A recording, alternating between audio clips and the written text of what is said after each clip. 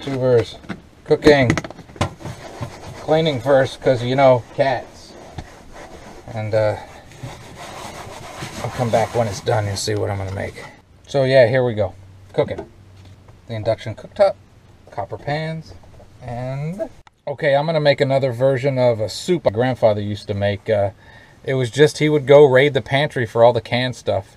And he made it with canned corned beef. And what's great about that version of the soup is everything in it is storable for like ever. It's canned food, it's all canned, and you can keep it on hand in case of emergency. I changed it, and I used hot Italian sausage.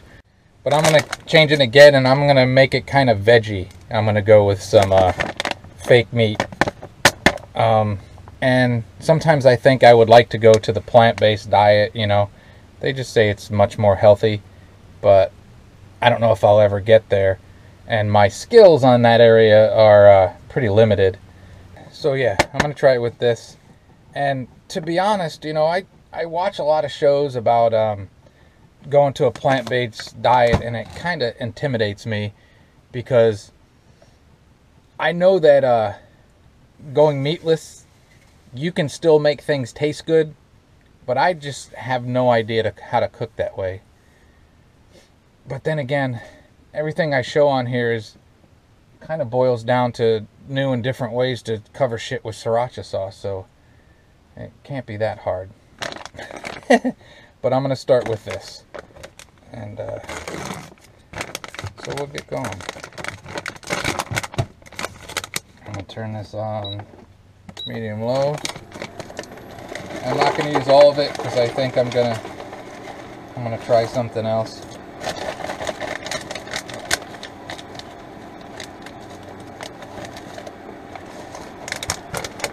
So there's the crumbles.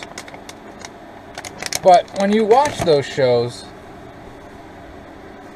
and you really learn that it is much healthier to go plant-based, and I watched one recently. I don't remember which name it was. You know, there's thousands of those shows, documentaries and stuff. Don't eat this, eat that kind of thing.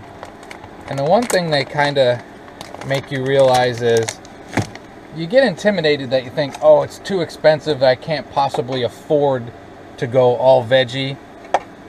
And some of the tricks they share are pretty common sense. You know, when you go to the grocery, if you like both asparagus and broccoli, and one of them's way cheaper, well, that week, buy the one that's cheaper.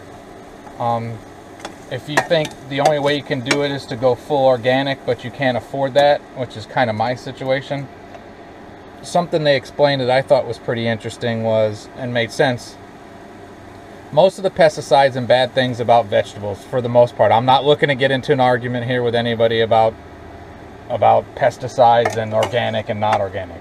If I could afford to, I would buy everything organic.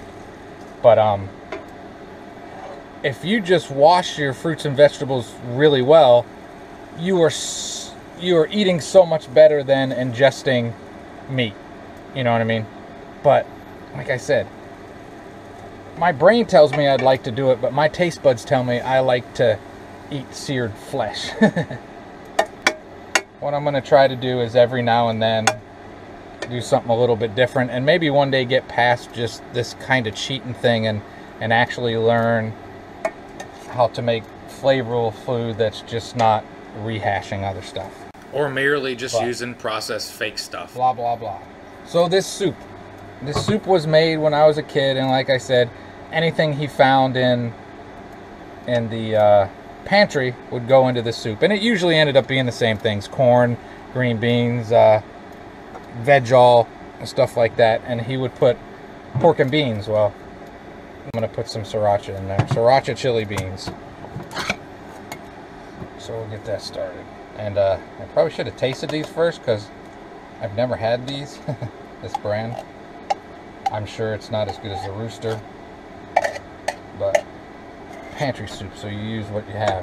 Okay, we're going to stir that around for a little bit, let it get up to a little bit of heat. So I'm going to start adding the vegetables. This is veggie, and I will rinse and drain all these things, kind of like I said.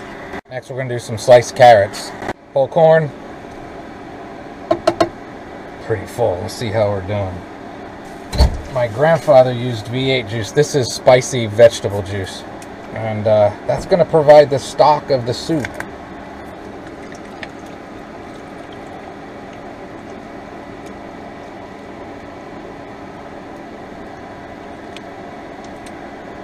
I think we can get another can of Veggified in there. Alright, so there's another can of Veggified. And like I've shown in the past, I rinse these right in the can. That's how I do it. This is going to be a lot of soup. But it's quick and easy, right? If you you don't even have to add the meat to it if you just want to make a soup. But if you carry some canned stuff around and a bottle of vegetable juice, whatever brand you want, you have a stock to make a soup. Now what we do is we allow that to cook, and we'll come back. Alright, let's see. Oh yeah, that's about done. It simmered for a while and then I turned it back up. Woo! Quick and easy, you know what I'm saying? And let's see how it does.